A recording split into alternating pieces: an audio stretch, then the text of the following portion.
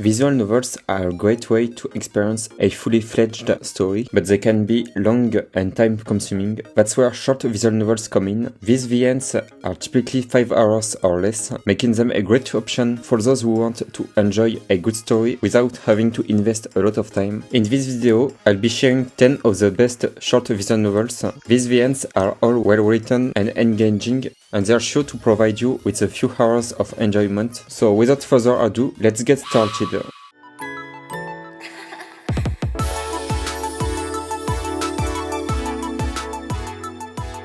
Number 10. Find Love or Die Trying.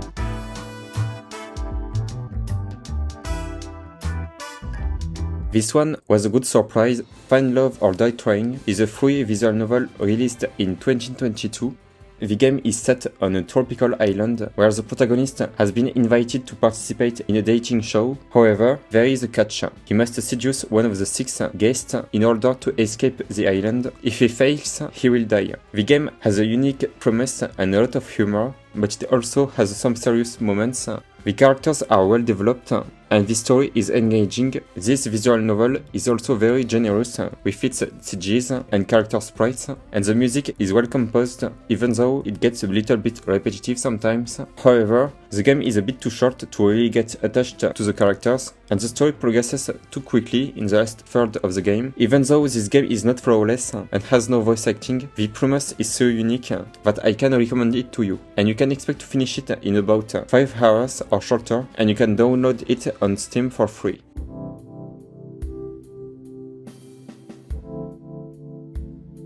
Number 9. Pale Cachexia.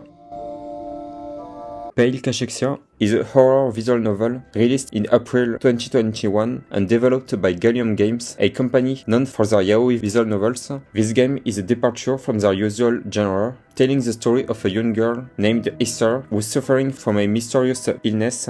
Aether ventures into a forgotten forest in search of a cure, but she instead meets Seina, a girl who lives alone in a towering manor. The two girls are drawn to each other, and their friendship blossoms despite the dark secrets that haunt the manor and its cemetery. Aether's illness continues to worsen, and she eventually succumbs to the Pale Cachexia. However, her friendship with Seina gives her comfort in her final moments. The game focuses on these final moments, exploring the themes of true friendship, self-sacrifice, and grief. The game uses several different styles of storytelling, including ADV and EVL, and the art is some of the best that I've seen in a visual novel for a long time. The music and sound design are also top-notch, creating a truly atmospheric and haunting experience. From melancholic piano pieces to unreal passages and ominous dark ambient, the music is the epitome of Gothic, but what completes this sound collage are various ambient sounds, like the crackling of fire, prattle of rain, or the rustling of blankets. The character designs are compelling and drawn in a style that I find quite appealing. The main character, I think, was especially expressive and well drawn. You can expect to finish it in about 5 hours, so if you like horror visual novels and touching stories, you should definitely check out this game. Number 8. Letters from a Rainy Day, Oceans and Lace. It is a Yuri kinetic novel developed by Lini Spinal and released on Windows in June 2021. It is a short and sweet romance story set in Kamakura, Japan. The story follows Shiori Minato, a shy and introverted girl who is asked out by Mikoto Kurahashi, a popular upperclassman. Shiori agrees to date Mikoto, but Mikoto is angry because she's received a blackmail letter threatening to harm her sister. Unless she dates Shiori, Mikoto starts dating Shiori, but she believes Shiori is a blackmailer. The art is elegant and delicate with a pastel feel to it. The music is relaxing and touching. The story is wholesome and promotes positivity. The characters are really touching and their voice acting is of quality. It doesn't reinvent the wheel, but I was satisfied with it, and I definitely think some people might like it too. Hence it's present in this list. You can expect to finish it in about 7 to 8 hours, so it's quite short. If you like Yuri romance, cozy music, and an overall wholesome story, this game is for you and is available on Steam.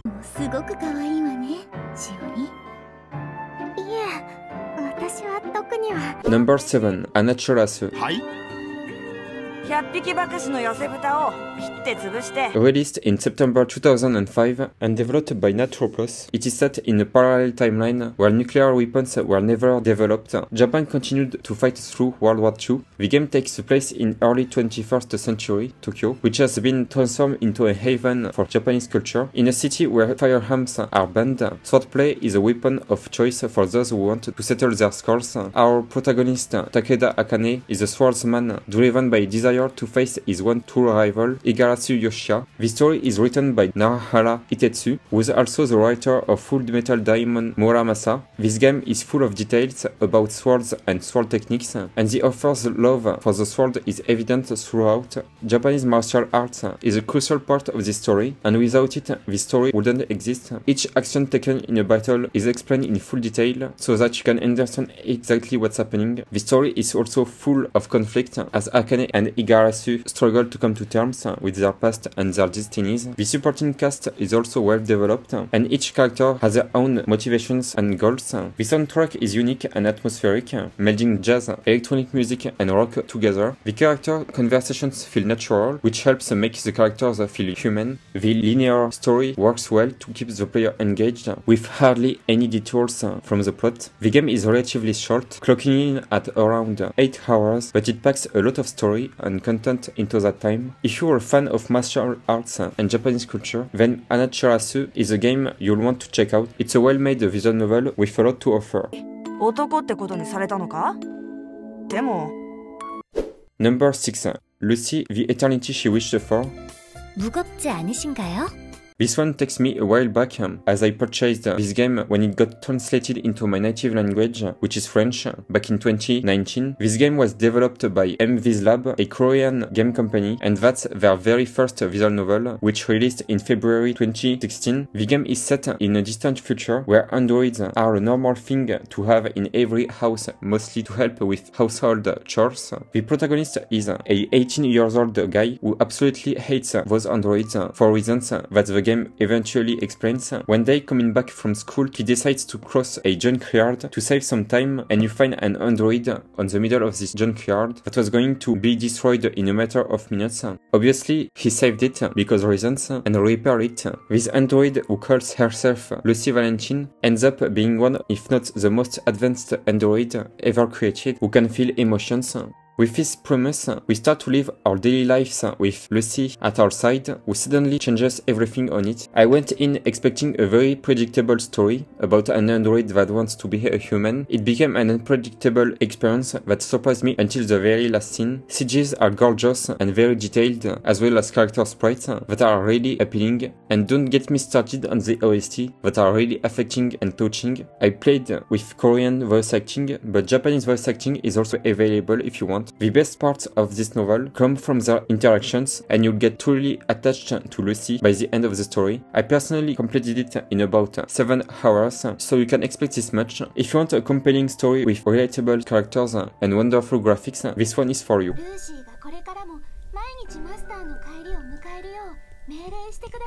Number 5. Marco and the Galaxy Dragon.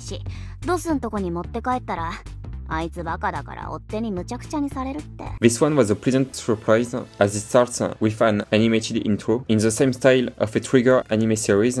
Marco and the Galaxy Dragon was made by Tokyo Toon, who's made The Princess, The Stray Cat and Matters of the Heart, so I could expect great things from this game, and I was not disappointed. It tells the story of Marco, an orphan who had lost her memories, and Arco, a dragon who ruled the galaxy. They are treasure hunters traveling through space. During one of their adventures, Marco was given a clue to the whereabouts of her mother. Thus, she goes to Earth, and trouble comes as she tries to find her mother. The character designs and CGs are wonderful. There are over 1000 CGs, and they are used dynamically throughout the game. And the animated scenes are smooth and also reminiscent of Cartoon Network's cartoons. I could feel the company behind it wanted to make a high standard game, and it turned out amazing. While the premise seems intense and the end does have some emotional scenes, there are a lot more comedic moments from beginning to end. So if you like comedic visual novels, check this out. Expect to complete it in about 6 hours, as it is a kinetic novel.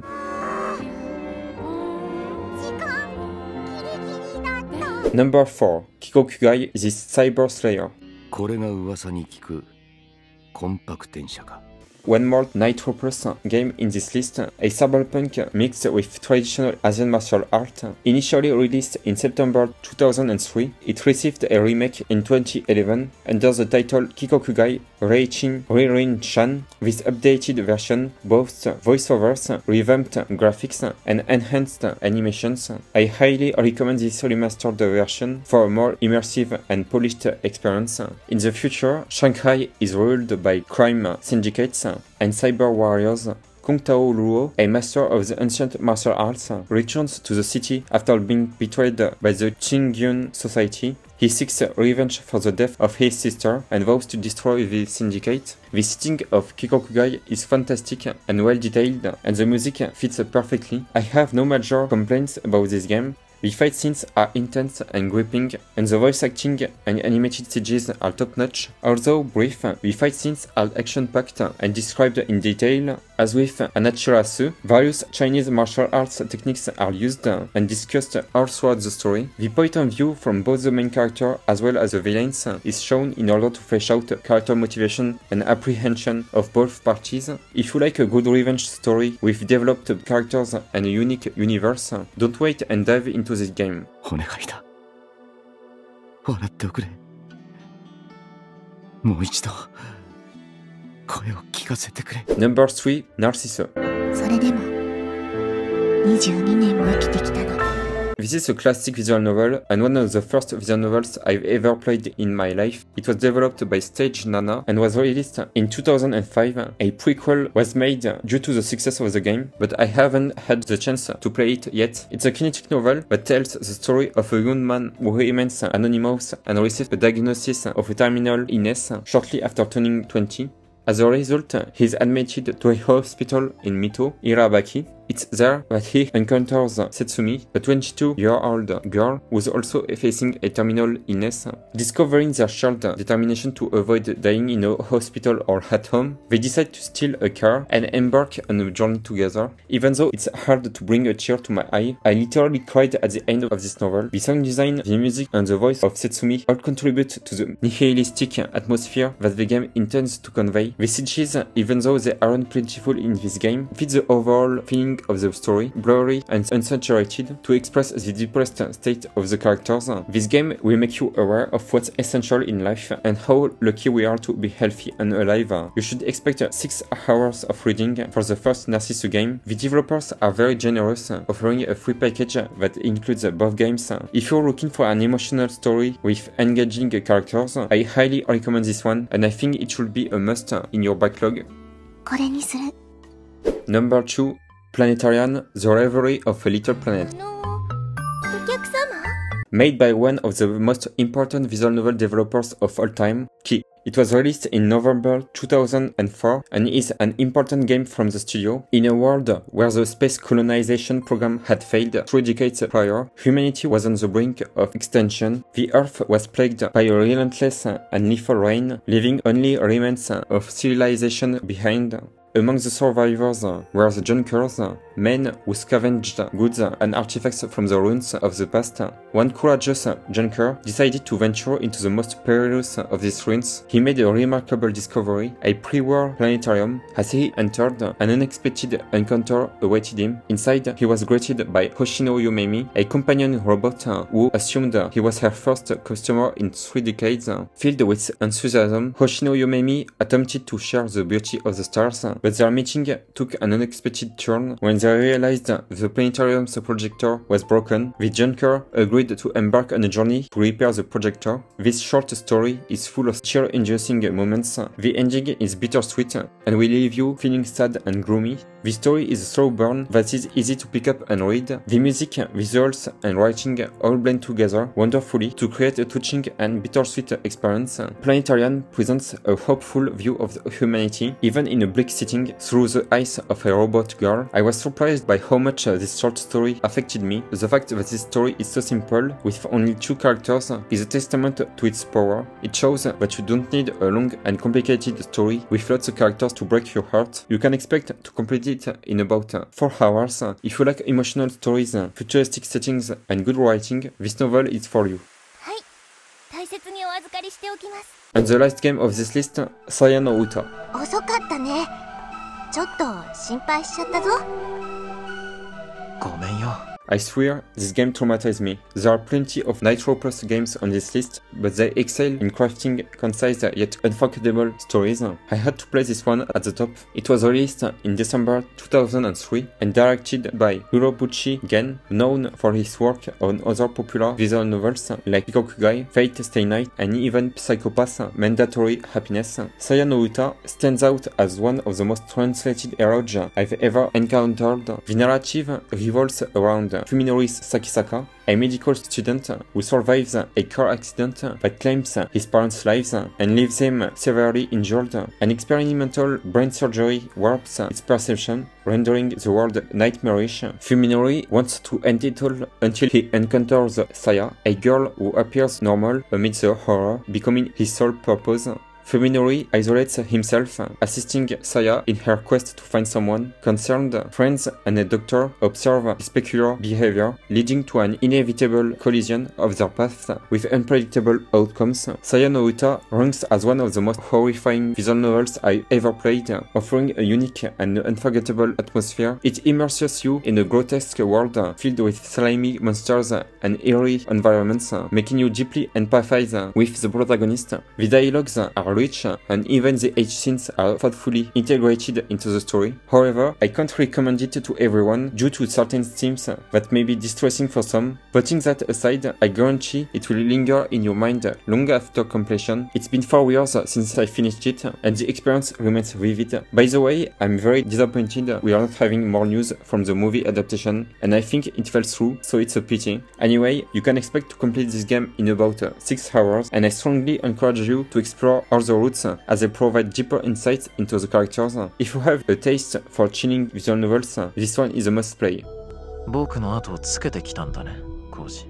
Is there any game in this list that piqued your interest? If you want to know all game releases in September 2023, check out my video about it I released a few weeks ago. Don't hesitate to share short visual novels you will recommend in the comment section down below. If you enjoyed this video, please like and subscribe. With that, have a great day.